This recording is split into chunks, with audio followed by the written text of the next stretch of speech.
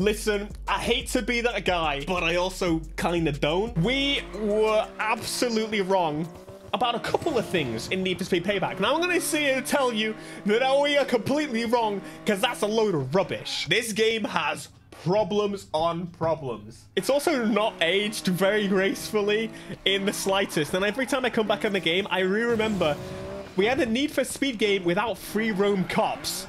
But one thing I noticed pretty instantaneously is how much action I feel driving in this game. So I kind of wanted to compare the worst of Ghost, some of the worst, to the beginning of Criterion, and also the end of Criterion as we kind of knew it when they were making this game. Let me get to the point. I kind of wanted to jump straight in and do exactly what I just did in Need for Speed Payback.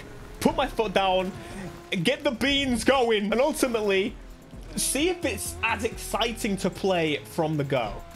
That's not the whole point here. I will get into the specifics a little bit later, but one thing I noticed when I jumped back to Need for Speed Payback, and I'll explain why I did that. In comparison, when I'm playing this game, especially with the reduced effects and things, and it's ultimately why I think they obviously added the effects, the game's a bit too smooth. Like, it's a little flat in comparison to the crazy camera we just saw in, and that's why they bloody crash cameras back. The contrast was pretty stark. And the excitement of like actual just normal gameplay has been reduced in favor of a overall more sensible handling. And maybe if you compare it to Heat, it'll be a little bit closer, so maybe it wasn't even Criterion. But these two games, they have a very big contrast in a couple of areas. Put my foot down. The sounds, the shake, the FOV changing instantly feels a lot more exciting. And again, I hate to be that guy, but maybe part of that is actually the increase in frame rate. I don't really want to say that because it's not 100% that. But the solid reason as to why I came back to this game is the drifting. I don't want to sit here and say that this was the best drifting in Need for Speed history, because that's up for debate. But they definitely did things a little bit better in this game. When you jump into your catalog of cars, you'll notice all the tabs. You've got race, drift, drag, off-road, runner, speed cross. Maybe they went a little bit mad and had too many. But what I definitely agree with is that the splitting, the defined split of the categories made for a better handling. What they're trying to do now is cater to two different people, the people that want to drift and the people that want to grip in their normal general gameplay. That's not really where you should be. It should be completely split. Race gameplay for racing, drift gameplay for drifting. That's why I initially jumped back into this game, but that's not why I found myself playing for a bit longer than I expected to. Hands up if you remember this event. Hands up if you sweated out this event over and over again. Now, I'm going to sit here and tell you that I'm a pro drifter in this game. I'm still very, very rusty. And you know when you go back to a game and you're like, I probably shouldn't get good at it? That's my excuse. Because obviously it's not the new game and who the hell is playing Need for Speed Payback? But the drifting, man, it's arcade. It is arcade as hell, but it is solid fun. And the camera shakes, the motion, the move, the cringy Mac voice lines. Okay, maybe not that bit, but it's just good.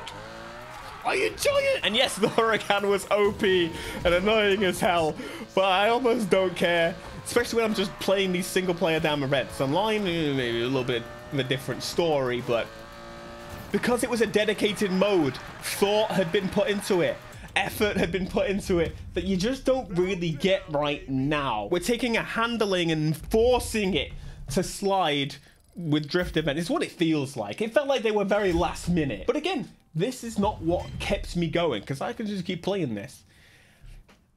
It's the speed cards. I'm sorry. Please hear me out. I'm here with good reason. You complete the event and you pick a card. You pick a card and likely it'll be one that's worse than your current one.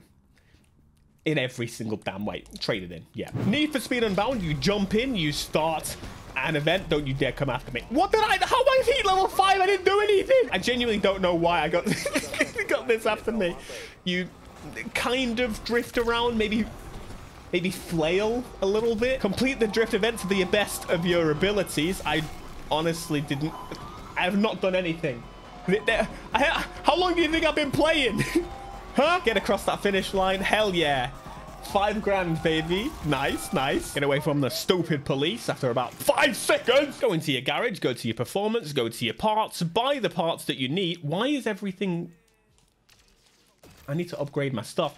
Buy the parts that you need very, very easily. Go out and do it again and realize that you've got nothing left to upgrade. You've unlocked everything you could want. Now, I don't want to say this is a bad thing ultimately, in that everything is just from go, because that's how 2015 was, and a lot of people actually asked for this exactly. I should realize that reason it wasn't fully upgraded is because the drift events are a certain level, whereas I know I'm gonna regret showing it this way. If I go to the tune-up shop, or actually just keep replaying and replaying and replaying the event, I have something to work towards. Now, I don't want to sit here and say that RNG and ultimately whatever is the best way to keep me playing the damn game, but this is something that the crew catches me, even still to this day. They are 3 versions in with similar methods in where I want to go in and I want to have the best parts I possibly can. Clearly on this car, for some reason I went acceleration and speed. I can't remember why,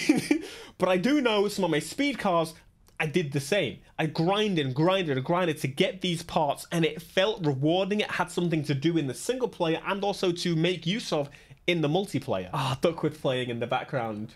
This game is how I discovered Duckworth. He's probably one of my favorite artists now, absolutely. But if you go to performance here, you can see nitrous, speed, speed, nitrous. And again, you try to get all the outlaw parts to get an even bigger boost. This, yes. My Corvette was my pride and joy project at trying to master out the parts. This one I focused on getting the Chidori parts.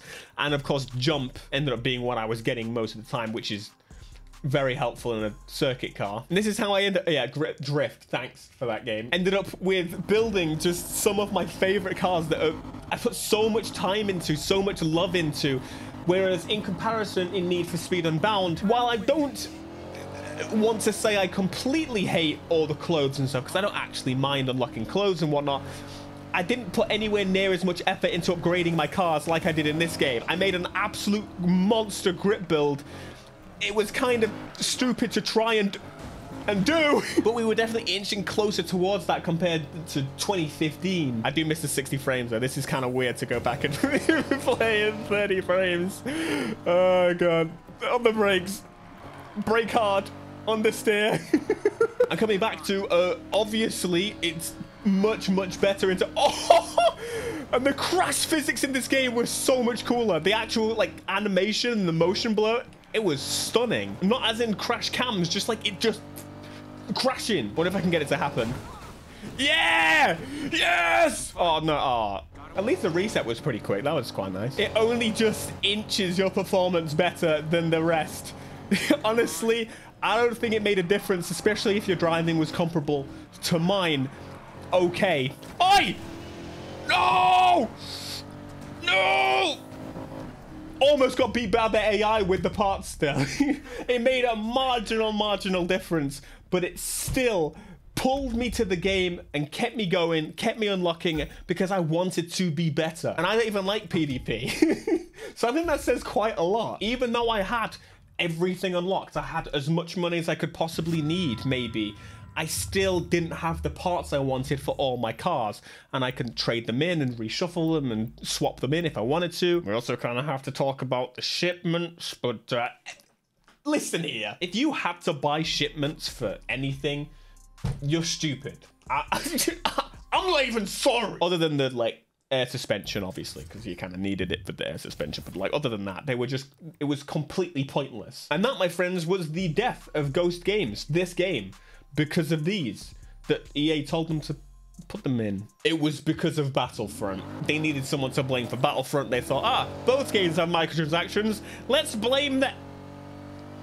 Yeah. I also kind of think splitting up the multiplayer and single player also did damage in this area. Because in Need for Speed Payback, if I wanted to unlock stuff and grind for stuff, I could do it on either multiplayer or single player and unlock it for both. I could take my cars that I grinded offline and grind on my own, easy jump into events. Don't have to wait for other people to jump on. Like, straight in when I want on my terms. Whereas in this game, I have to get people to, well, basically join my game, and they might not join my game, and then my single player is 100% useless. Upon completion of the game, there is no reason at all for me to jump into this. The split of multiplayer and single player was better in Payback, but I don't want to sit here and give them all the credit, because in case you don't remember, there was no free roam for a really long time. Like, don't get me wrong, there are still things I could potentially do in this game. I'm not actually maxed out on my speed pass yet, I don't think, and there's a couple of challenges that I need to do to unlock specific cars that I don't actually need to use because I've got all the best cars already. If you set up events, for example, that require certain types of vehicles, like SUVs or whatever, like they did previously, as much as I hate SUVs, it would be kind of fun to have to use them because they're in the game. Otherwise, what's the damn point? It kind of has this Forza effect to me. I don't really jump to the game when I've got a spare moment to actually unlock things and grind things, because I don't have anything to unlock that I actually care about. Whereas everyone cares about performance parts, even if it's like 0.1001%. I'm gonna jump on and grind for it. I might not care about PvP, but I'm still want to try and get the best parts I possibly can. Drifting on the crew. Anybody? Where are my free burn challenges with my Diamond P12 to unlock? You built Burnout Criterion. Give me a reason to play game. Right now I'm struggling to find one. Of course, hopefully we're going to see some more reasons for it in the future. When I realize, which is so crazy to say, of all the recent Need for Speed games that I have things to do in, the first one that comes to mind for me is Need for Speed Payback. I have things to finish in that game, and it makes no sense because we rated it the worst of the modern Need for Speed games. What? It didn't even have pissing cops in it from the beginning. I mean, technically it's still like just a stupid event cop. I'm stuck now. Stuck on what to do in this game.